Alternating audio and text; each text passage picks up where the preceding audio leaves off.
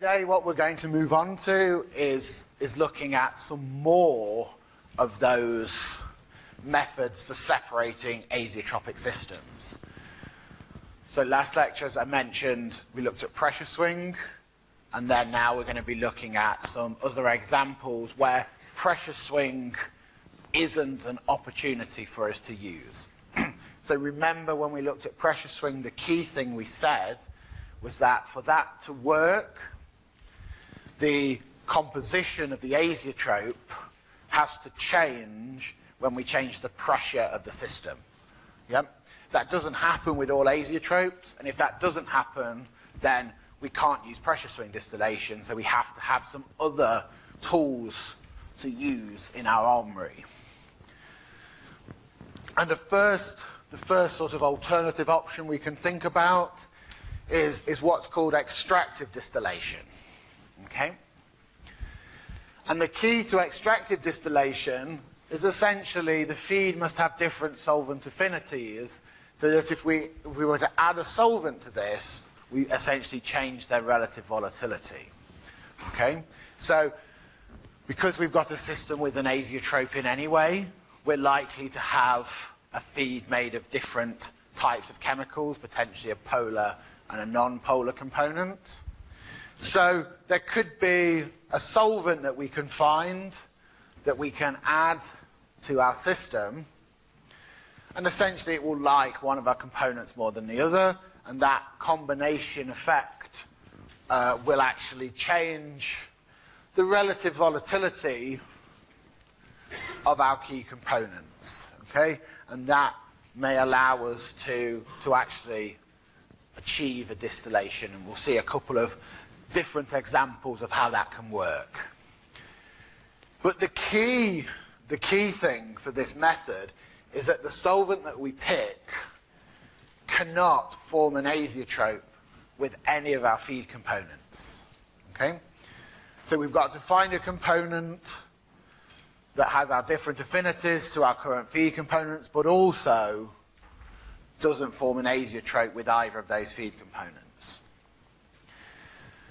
And to actually achieve this, generally we're talking about using a flow rate of solvent that's around the same order of magnitude as the flow rate of the feed.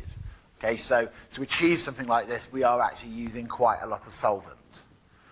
But the advantage is that we can actually try and recover our solvent, and often we would try and recover our solvent via another distillation column, and then we would recycle our solvent back to that first column. And how we include this solvent in the system depends on what type of system we have. So if we're dealing with a minimum boiling azeotrope, then if you think about it, the system is going to be most at the azeotrope at the top of our column. Yep. So therefore we want to make sure we've got plenty of solvent at the top of the column. So if we've got a minimum boiling azeotrope system, we tend to add a solvent, excuse me, a solvent to the top of our column, and we make sure our solvent has a lower volatility than the key components in our system. And that means we have plenty of solvent in the top of our column, but we've also got plenty of solvent flowing down our column as a liquid, and so we've got very little solvent that's actually taken off as a vapor in our overhead product. Okay? Or the alternative is that we've got a maximum boiling azeotrope, and of course in that case our azeotrope is going to be at the bottom of the column. So in there we can make sure we just add our solvent in with the feed, and again we want a solvent with a lower volatility. And you'll see, because we're using a solvent with lower volatilities, in both of these cases the solvent is essentially coming out of the bottom of our distillation column. Okay?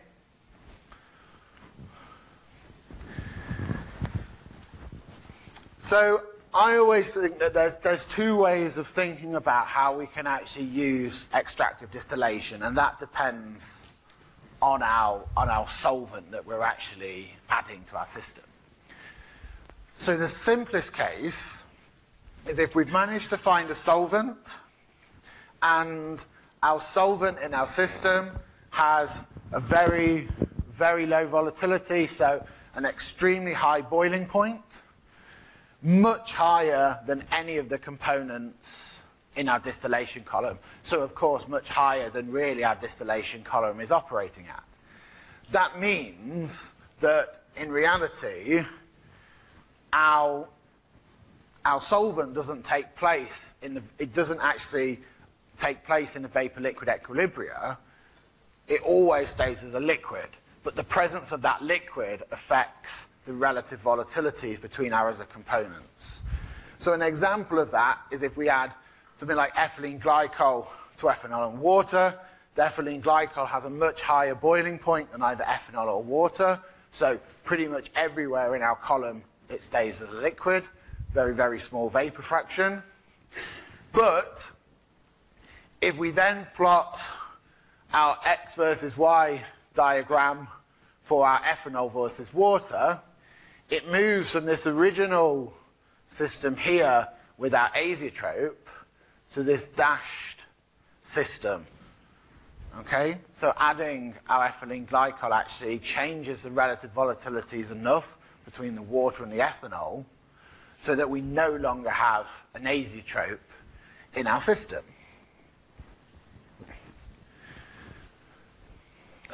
So what we can do is essentially we have our ethylene glycol which we add into our first column, and then in that first column we can then separate our ethanol and water because we're now dealing with this dashed equilibrium system. Yep, so it's an easy separation. So the top of our first column we essentially get our pure ethanol, and then at the bottom of our first column we basically collect all the water, but we also have all of our ethylene glycol solvent in there because the boiling point's much higher. Okay? So then what that means is our bottom product here is water and ethylene glycol, but they have a difference in boiling point and they don't have an azeotrope between them because that was one of the criteria of picking our solvent. So we can very easily use the second distillation column to recover the water and also recover our pure ethylene glycol, which we can recycle back into our first distillation column. So although we've got a relatively high flow rate of ethylene glycol, in this case, this example here, you can actually see that there's 3 times the flow rate of solvent is needed to the flow rate of feed. Yep. So we've got, even though we've got that high amount of solvent, because we're recovering the solvent, then it's actually not too bad. It's not too expensive for this system. Okay? And that's the case where we've picked a solvent where the boiling point is much higher, much less volatile, and essentially it always stays as a liquid in our column. Very little vapor is formed of our solvent. An alternative way of looking at this is we managed to find our solvent. We've managed to find our solvent with a higher boiling point. However, it's only a little bit higher than the components in our feed. So therefore, that solvent actually takes part in the vapor-liquid equilibria, and on each stage in our column, there's actually some vapor solvent as well as some liquid solvent. What that means is instead of using this sort of simplified approach where we can think about it as this pseudo 2-component system and then just make sure all our solvent flow rate comes out the bottom, we have to go back to what we've been looking at, and that's moving towards one of our ternary diagram systems. So in this case, we've got exactly the same style of system. We've got our component A and our component B, which are present in our feed, and we've got this azeotrope here between them. And what we're doing is we're adding a solvent, or we can make use of a solvent that has a higher boiling point than either of our components A or B. Okay? And what we need to do is think about how we can use this diagram here and represent a potential sequence of of distillation columns. Okay? So you'll notice actually that this first distillation column here doesn't have any solvent. Yep. So we've not added any solvent yet. And what this is what's called a pre-concentrator. Okay? And the reason that we sometimes use one of these in our system is that if we're adding our solvent, the important thing with our solvent is actually the ratio of the solvent to the feed. So if we can actually reduce some of our feed volume already, some of the flow rate of our feed, then that means that we can reduce the amount of solvent we need, so it's a cheaper separation. Okay? But of course, because we've only got A and B in our system, we're essentially limited to a distillation column on this axis here, and of course we are limited by our azeotrope. Okay? So in this example, let's take our feed position of A and B here. Okay? So what we've got is what, about 63% A, remainder B. Okay? So in our pre-concentrated column, we can essentially draw that on our ternary diagram like this. So remember, thinking back, what did we need to plot a distillation column on our ternary diagram? So the first rule is that a distillation column, the top product, the bottom product, and the feed all lie on a straight line. Yep. And the bottom product and our top product lie on the same residue curve. Okay? So in this case, we can have our straight line with the bottom product here of essentially pure A, and a top product here very near our azeotrope. Okay? And also, we've got this residue curve that goes around the outside of our ternary diagram. So we've satisfied both of our criteria, but we can represent that distillation column as that straight line on the system, as we were doing previously. Okay? Now, of course, when we're thinking about the design of these systems, in this case we've got a pre-concentrator. But of course the location of this feed point here is going to affect whether it's economical to have. So although you're removing some of the A from the system and reducing the flow rate that actually you have to add solvent to, you are having to build an extra distillation column. Yep.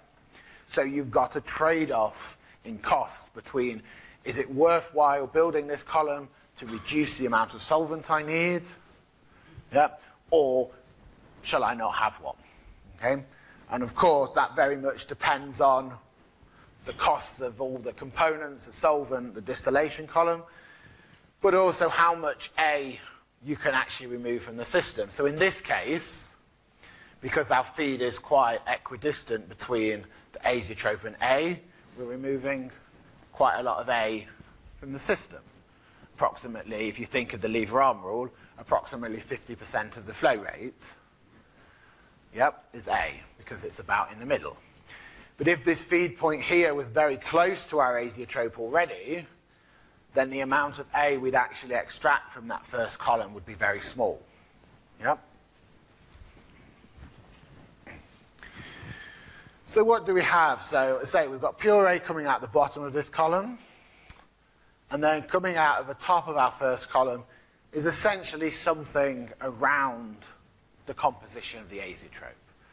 Okay? So the closer we can get to the azeotrope, the better, because that removes as much A as possible.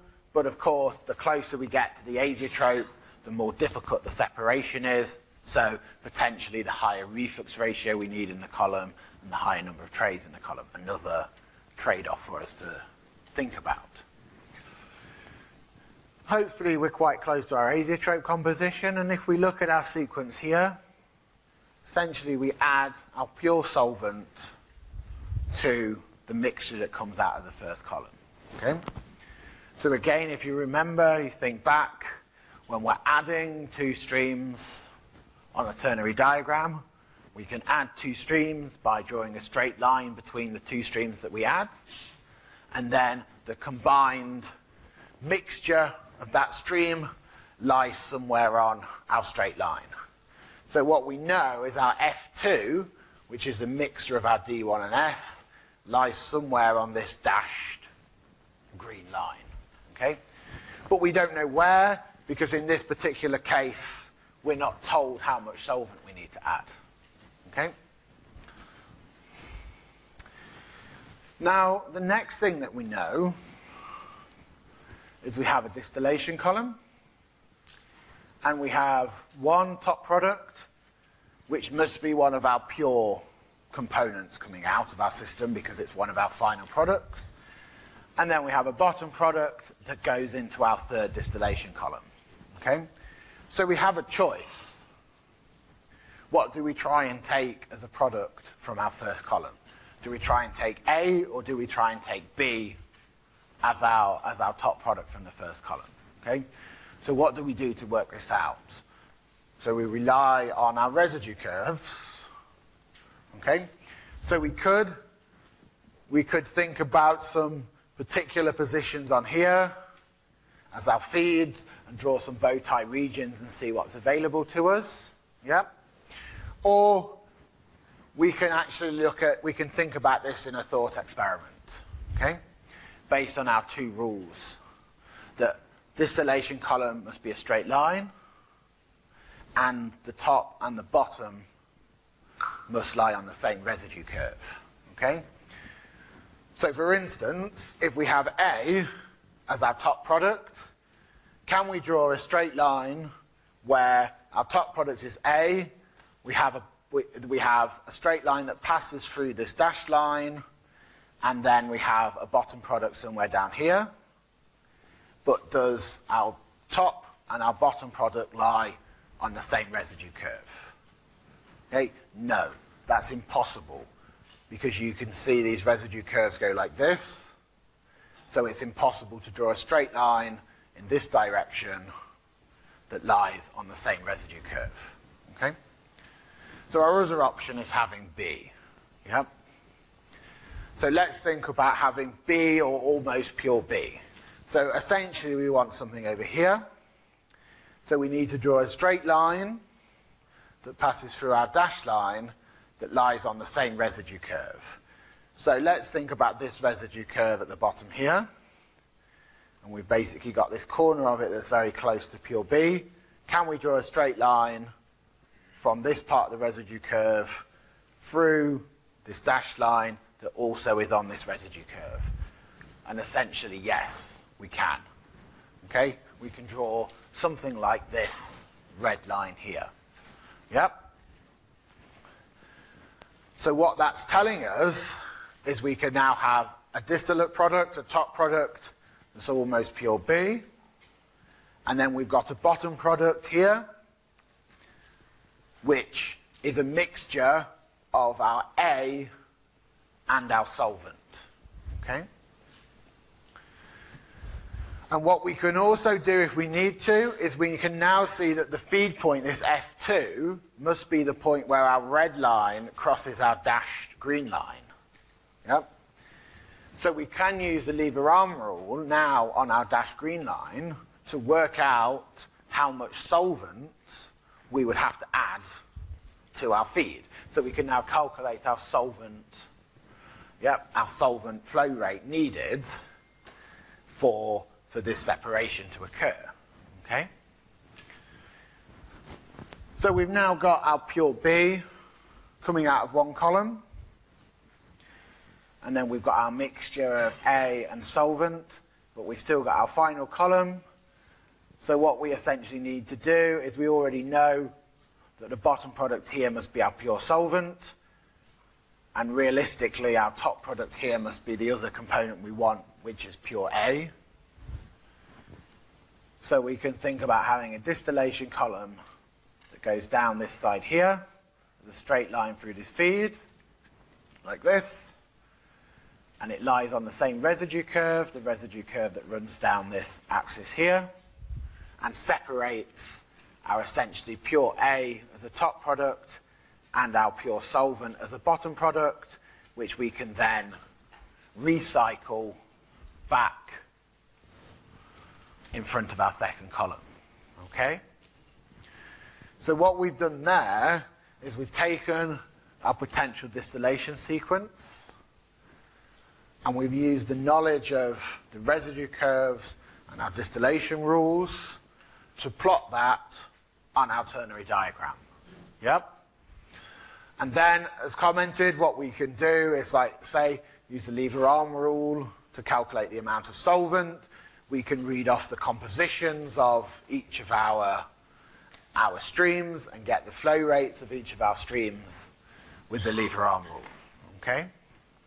And then, of course, if we were going to do a full design on that, we now have our rough design, which we could then, first of all, think about looking at a shortcut method to get some of the minimum reflux ratios or minimum number of stages, and then we could put that into a simulator like Aspen or HYSYS to then actually perform our main simulation and then look at the optimization of that system. So, for instance, you know, where do we actually do the separation of the pre-concentrator to? Do we leave it up here, or do we move it closer to the azeotrope for cost benefits, okay? But this technique allows us to get that initial design, which we need to progress forward to actually do the full calculation and design for our system, okay? So does that make sense as a technique? Yeah? Okay.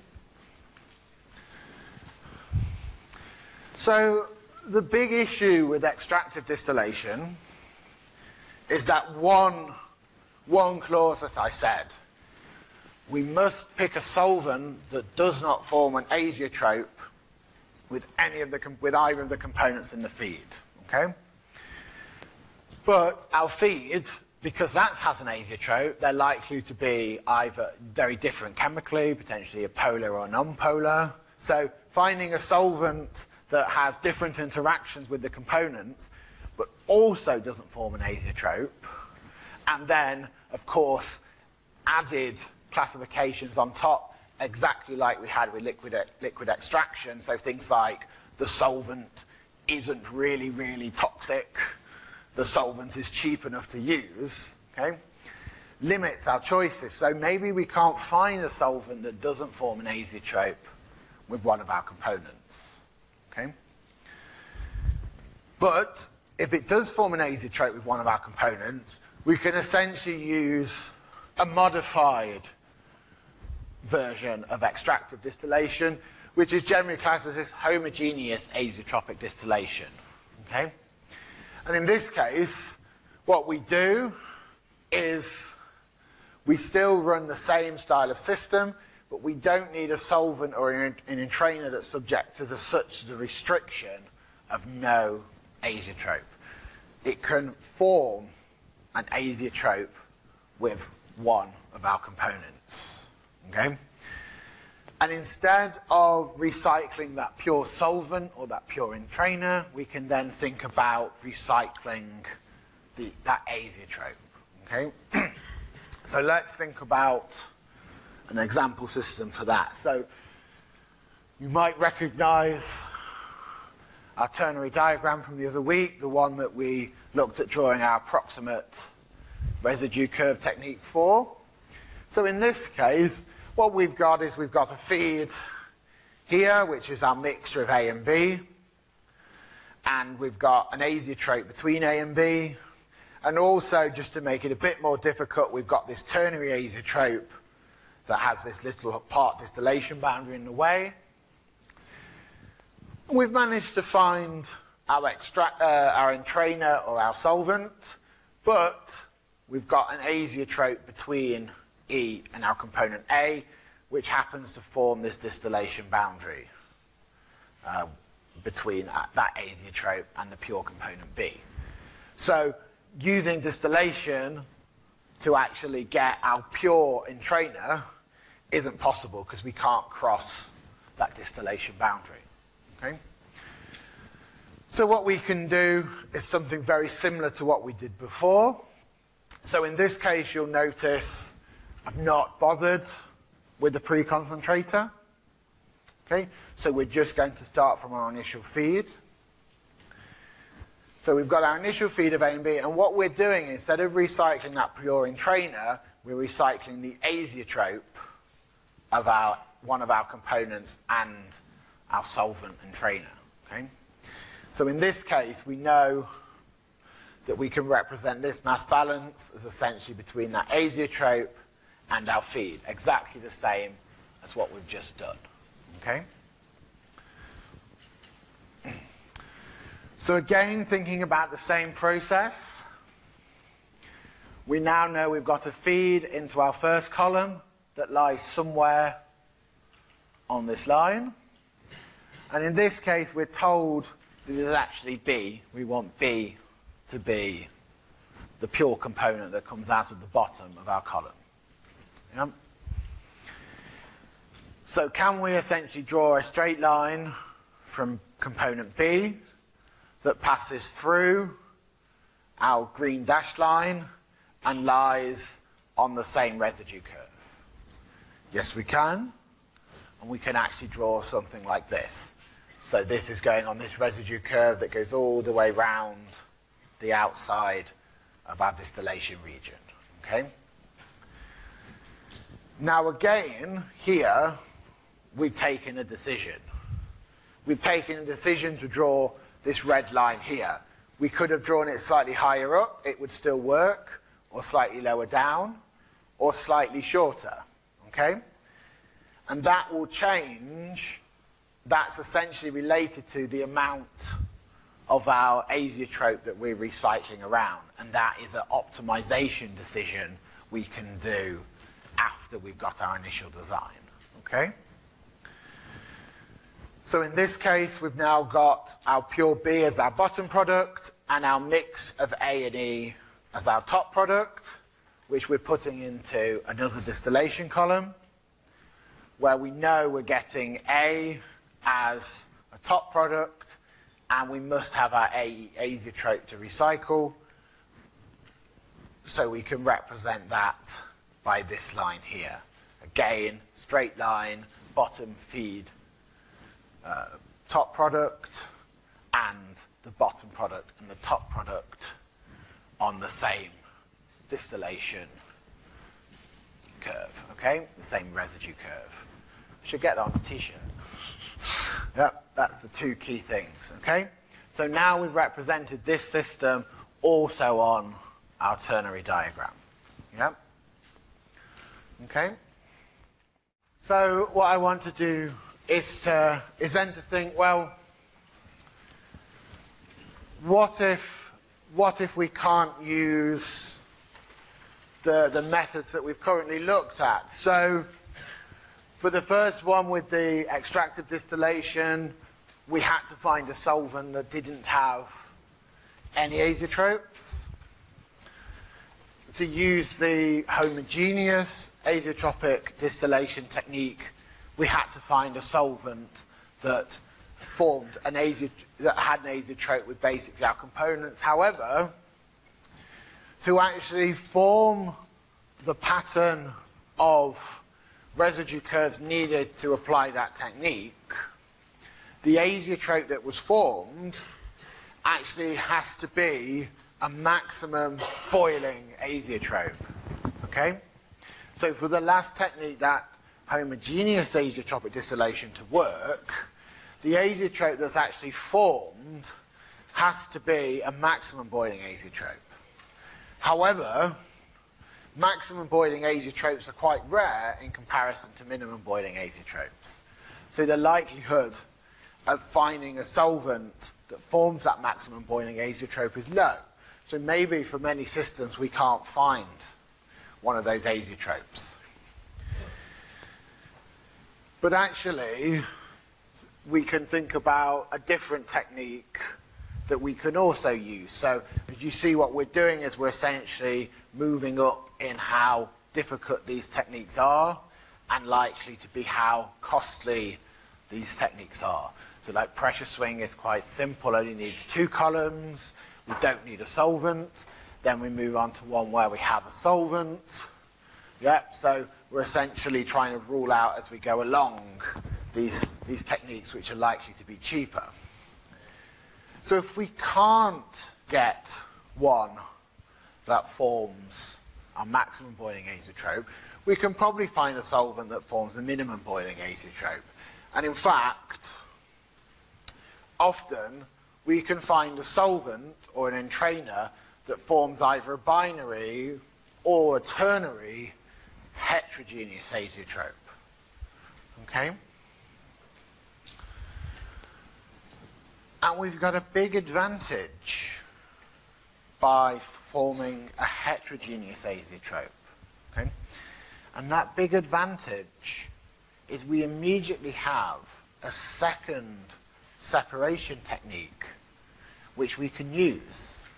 And that second separation technique is essentially what you were looking at the start of the course, which is liquid-liquid extraction. So where that heterogeneous azeotrope falls, it has 2 liquid phases which also separate. So you can actually look at a second separation as well as our distillation. And what we tend to do is we tend to set the overhead vapor from one of our columns as close as we can to that heterogeneous azeotrope. And that means when we condense that, we form 2 separate liquid phases which we can decant, and then we've also got an added separation. Okay? And the big advantage of that is that often the 2 liquid phases lie in different distillation regions. Yep. So the thing that we've been struggling with all along is that we've got azeotropes or distillation boundaries in the way, and we can't cross those with just distillation columns. Yep. So we've been limited to the separation. So like with the homogeneous azeotropic distillation, we were limited and had to recycle our azeotrope round. Okay? And because we couldn't get to our pure entrainer because of that distillation boundary. But now, if we've got this option, because we've got this added liquid phase, which actually gives us products in different distillation regions, we can now start to move more around our ternary diagram and actually look at separating to get components which are in different distillation regions. Okay? So with our heterogeneous, what we get as our products, they don't all need to be in the same distillation region because we've got this liquid-liquid extraction step. Okay? So, for example, let's take this system here. So we've got our component A, we've got our component B, and we've got our solvent or entrainer that we've added here. We, of course, weren't able to do our original A-B separation because we've got this azeotrope in the way. But we found this entrainer that could potentially work, but actually what it's still got is it's formed a ternary azeotrope here, and we've got a distillation boundary that is now between A and B. So if we were just using distillation columns, we wouldn't be able to cross that boundary. But that distillation boundary is only a problem to distillation. A different separation technique can get past it. One would be liquid-liquid extraction. So we can make use of our liquid-liquid extraction here. So if we produce a product that's basically at our ternary azeotrope here, when we condense this, it forms 2 liquid phases, one of this composition and one of this composition. And you can see that these are already in 2 different distillation regions. So if we have a distillation column on this product here, we can get anything in this region. And if we have a distillation column on this product here, we can get anything in this region. Yep. So already we've got more options available to us. So this is typically what a heterogeneous system looks like. So we've got our column, which goes towards our ternary or our heterogeneous azeotrope, and then we've got our added decanter to give us our two liquid phases, and then we potentially have one or two other columns depending on if we've got a pre-concentrator or not in our system. Okay?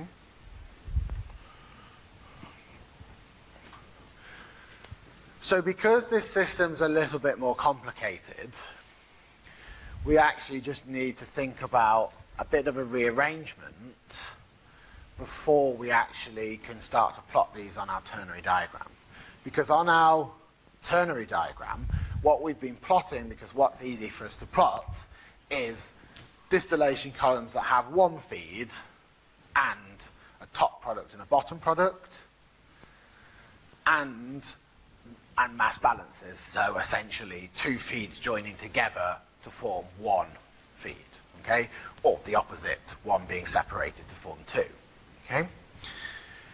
But if we look at this system here, so let's take this column for an example, we have one feed going in here because it's based on our decanter, and we also have a second feed, so we've actually got two feeds. So that's how we would physically build the system, mechanically build the system, but we can think about a simple rearrangement to allow us to draw them on our system. So the first rearrangement we can think about is round our reflux and our decanter. So what we may typically do is condense into our decanter, and then you can see that we've got one of our phases going back into our column, and some of the other phase also going back into the column. Okay? And that's acting as both a reflux, but also a liquid stream. But what we can do is just separate that out. So first of all, we have our reflux, and then we separately go into our decanter. So we're just simplifying what we physically build to what we want to look at designing. Okay? The second stage is, as I mentioned, because of that we've got two feeds. Okay? But we can mix those two feeds before they get to the column, so we just have one feed into the column. So in this case we can do that, and we're still just taking our L2 and our D1 and mixing them together. So now you can see what we've done is we've actually changed this column back, so it's got one feed and just our two standard top and bottom product. But it's exactly the same in terms of separation. Okay? And then finally we've got to think about the same for our last column, where we've got one feed and then this is a feed going in, and again we can just combine them before this column, so we've got a standard column. So all we've done is essentially looked at what we would build versus what we're actually going to draw to help us design it, okay? And then when we've got that and we've identified the flow rates and the compositions for all these streams, we can then just do the process back to turn it back into what we would actually build, okay? So it's just a little trick that we need to do to help us use this technique to design these heterogeneous systems, okay? So now we've got this rearranged system, we can actually think about drawing that on our diagram, okay?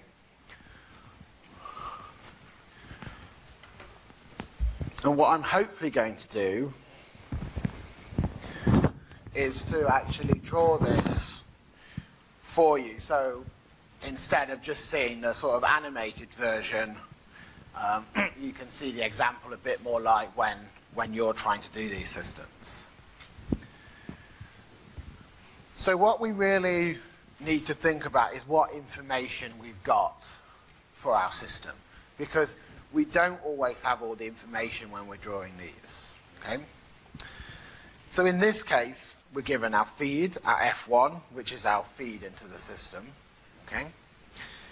But what do we do first is actually start thinking about how we're going to draw the system. Well, if you remember what we said, what we really want to do is try and get a product from the top of one of our distillation columns that's very near to that ternary azeotrope.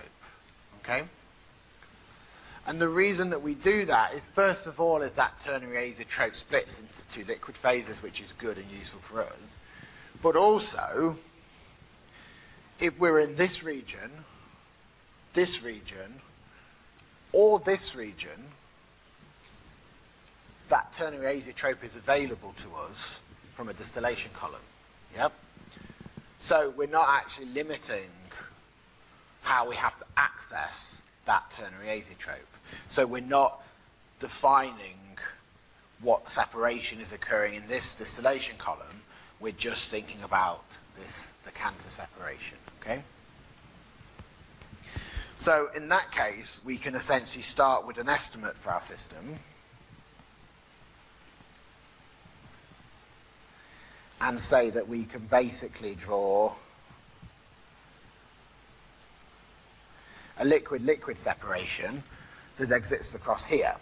And we can define this as an E-rich, and we can define this as an E-lean. So basically the E-rich has lots of entrainer in, and the E-lean has very little entrainer in. Okay?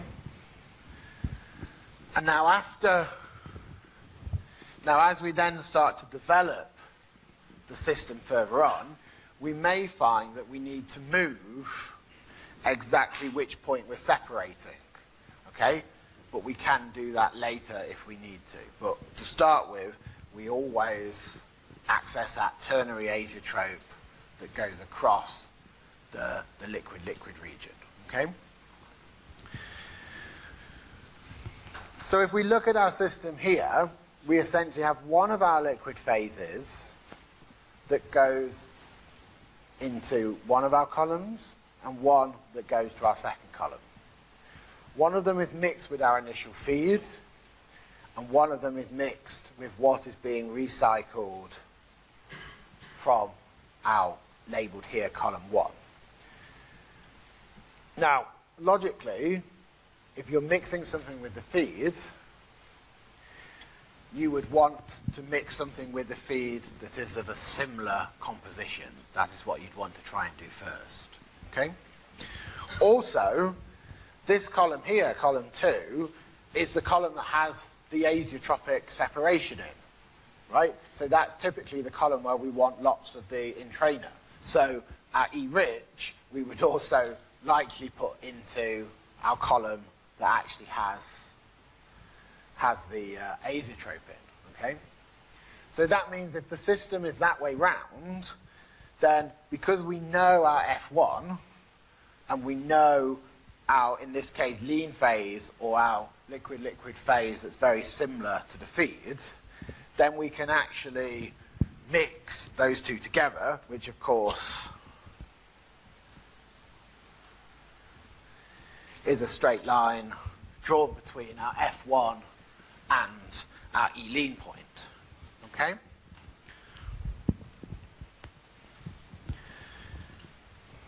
So then continuing to look at our system, essentially that mixture is what we're actually distilling in our first column. And in this column 1, we essentially want B as our bottom product, and then we want something as our top product, which we can then mix. Okay? So if we've got a feed somewhere on this blue line, and we want B as our bottom product, then we would be looking at a distillation column that essentially is somewhere like this. Okay? So let's just draw that in for now. And that would be our column 1. Okay? And we would end up with our bottom product and our top product. Okay? Now, in this case, where we've drawn our D1, then what we have to think about is the same things that we had to think about when we were looking at this method before. So if we had residue curves on this diagram, we would need to make sure that the distillate and our bottom product lay on the same residue curve. And also, the exact point of this D1 here, do we go closer to this distillation boundary? Do we go slightly further away? Do we go slightly closer to the azeotrope? Do we go slightly closer away? Okay? So those questions are due to optimization questions, yes? So this part gives us our initial design, and when we've got that, we can then look at the exact composition of D1 to see what gives us an optimum cheap design. Yep. But this process is giving us our initial design. What we do want to do, however, is we do want to try and avoid our D1 being in this two-phase region. Because if we're inside the two-phase region, then in our distillation column, on our stages, we can have essentially two liquids forming on our stages, which reduces the efficiency of our plates in our distillation column. So we kind of want to avoid going into the two-phase region if we can. Okay?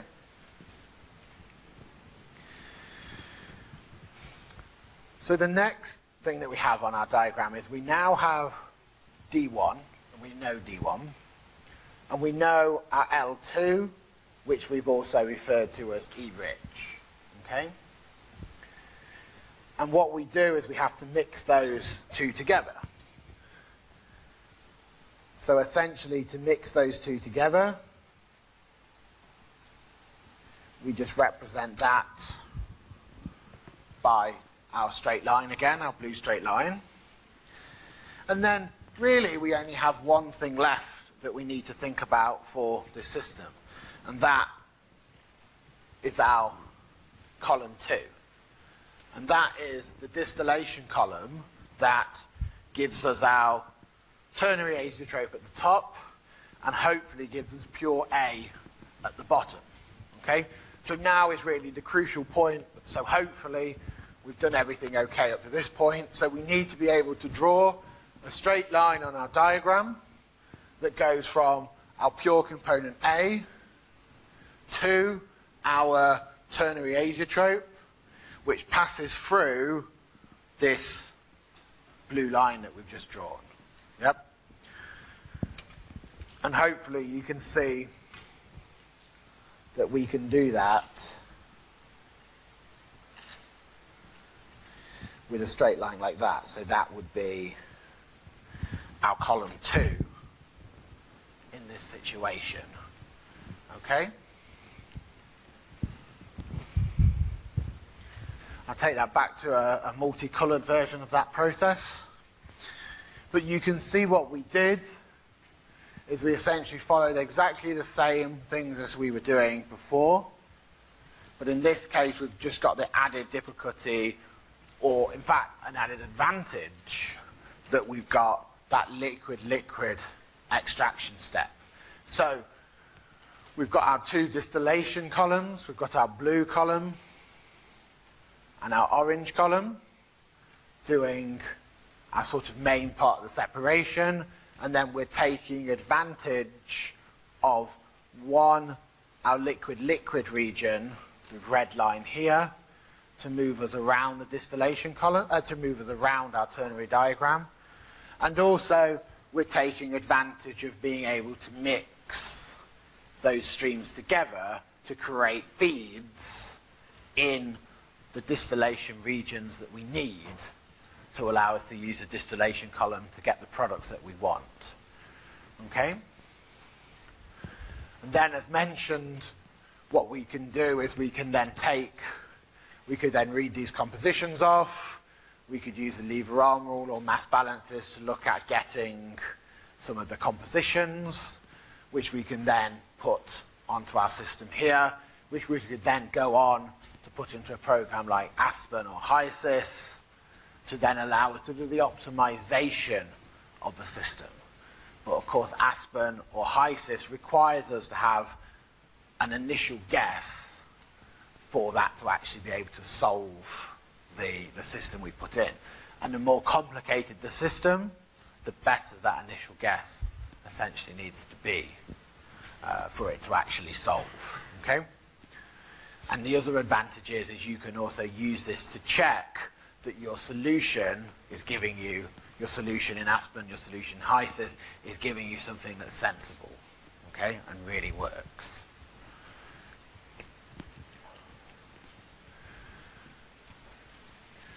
So there's one remaining technique that I want to mention as well. So there's a newer sort of technique in the distillation family, and that's reactive distillation. So reactive distillation is essentially a simultaneous chemical reaction and distillation together. Okay? And the reaction normally takes place in the liquid phase, and we perhaps need a solid catalyst to do that. So instead of just having our trays in our distillation column, we can potentially have our trays with catalyst on, or we can have a packed distillation column where that packing also contains our catalyst within that. Okay?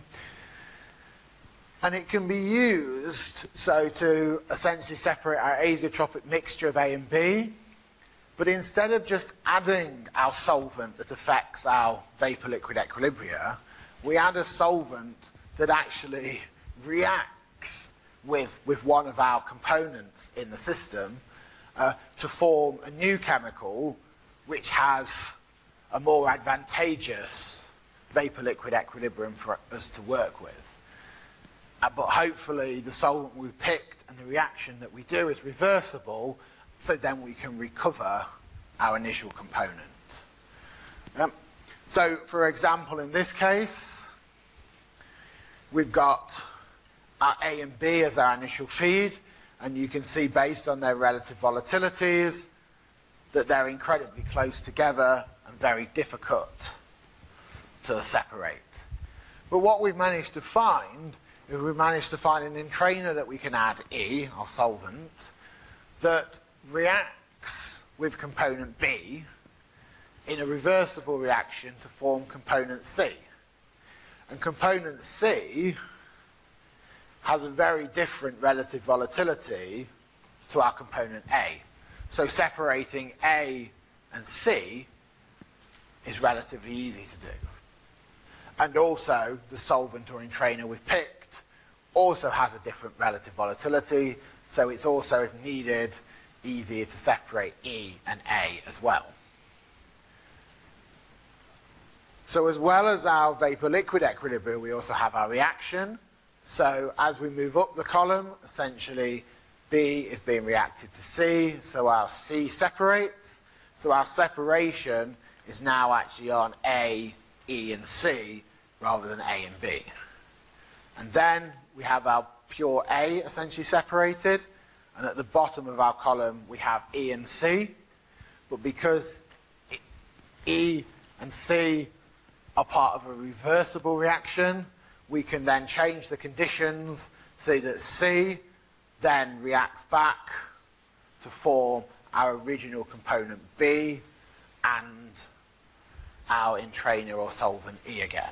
And then we could recycle E back to our column. So what we're taking advantage of is that we also can have a reaction in our system. Okay? But as you can imagine, this is obviously quite a complex system and can be very expensive because we need a solvent, we need a catalyst, we then need a reversible reaction. So this is kind of used in systems where some of the other separation techniques that we've already talked about are just not possible. Okay? But this reactive distillation is a new technique that's sort of becoming more popular within industry to tackle some of the more difficult separations, and it does have a big potential to save energy over some of the more complicated distillation sequences that we need to separate azeotropic distillation, azeotropes, azeotropic components with. Okay? So we've basically covered today the sort of key methods for actually separating our azeotropic systems. So we've had extractive distillation, when we can find a solvent that doesn't form any azeotropes. Homogeneous, if we can find a solvent that just forms a maximum boiling azeotrope with one of our components. If neither of those options are available to us, we've got a heterogeneous azeotropic distillation, where we take advantage of that heterogeneous azeotrope and take advantage of that liquid-liquid separation step with our decanter. And then finally, we've just had sort of a quick thought to know that reactive distillation is a technique that is also possible, and we couple our VLE separation with a reversible reaction to help us when we've got a potential azeotrope or a very difficult separation in our system.